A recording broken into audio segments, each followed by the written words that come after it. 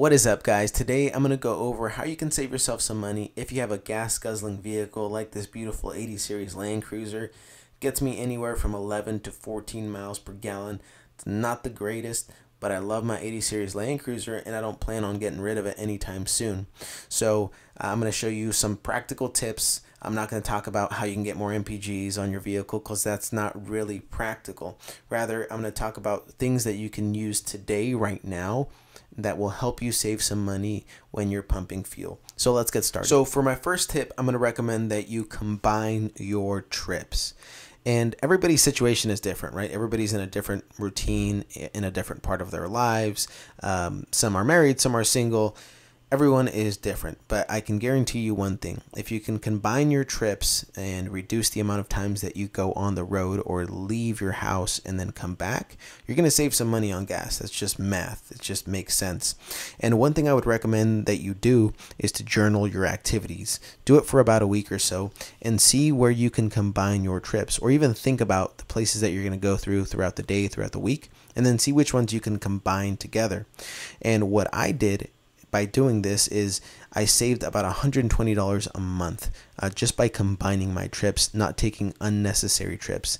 And it's really easy for me to do those unnecessary trips, really quickly go to the store, really quickly do this, do that, because I live in a fairly small city, right? So everything's within a 5 to 10 minute distance from me.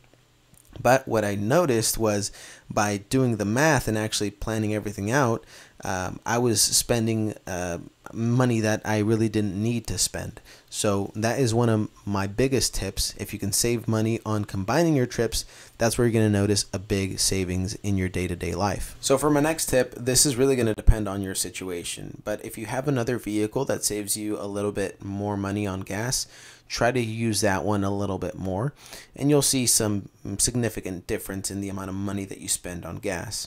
So for example, my wife, she has a 13 Corolla, and so that one gives us way better gas mileage than my beautiful 80 series Land Cruiser. And I'm not planning on getting rid of my Land Cruiser.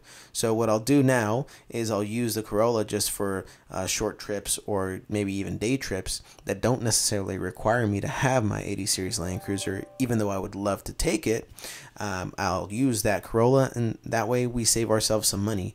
And you know, that ends up making sense long term if you want to keep your vehicle. So for my next tip, this has to do with vehicle maintenance. So if you have an older vehicle like my 80 series Land Cruiser, it's very important that you maintain your vehicle. And one of the things that a lot of people forget about is your fuel filter. It's really important to make sure that your fuel filter has been recently changed if it is an older vehicle, because gunk could be getting into your engine, making it a lot less efficient. So if you change out your fuel filter, if you don't know what the history of your vehicle is, doing something like that could improve your gas mileage if you're getting below average gas mileage.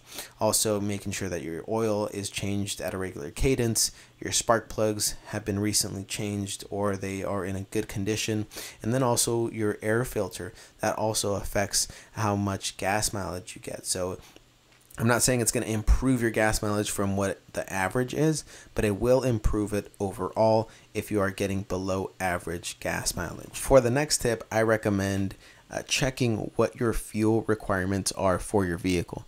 Some people, what they like to do is they get premium fuel for their vehicle that doesn't really require premium fuel. Now, I love my 80 series Land Cruiser. It's one of the most beautiful vehicles I've ever owned, but I'm not going to be putting premium fuel in this thing just because it wasn't designed to use premium fuel. It'll use it, but it's just a waste of money. The engineers designed it to run off of regular fuel, and therefore if I put premium fuel in it, it's just not going to make a huge difference. It's not going to make any difference, and I'm going to be spending more money. I'm basically going to be throwing money away. So check your owner's manual or look at your gas cap. And generally where your gas cap is, it'll tell you what kind of fuel you should be pumping into it.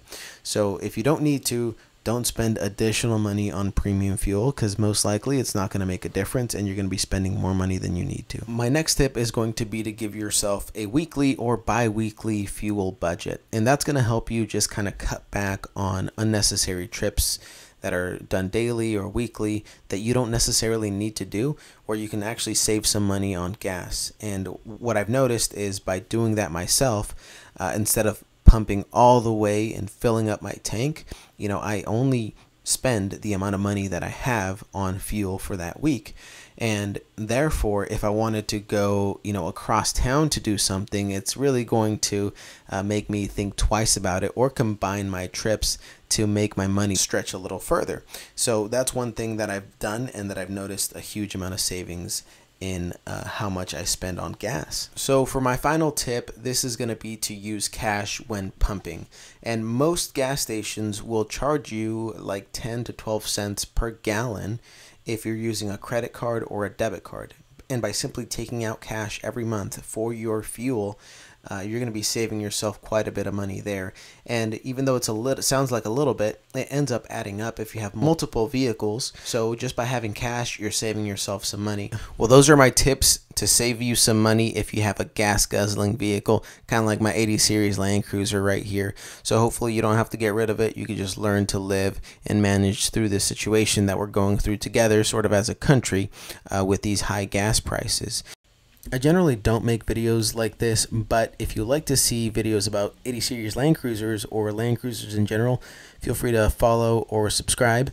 And if you want to see more videos like this, just let me know in the comments down below. Have a good one, guys.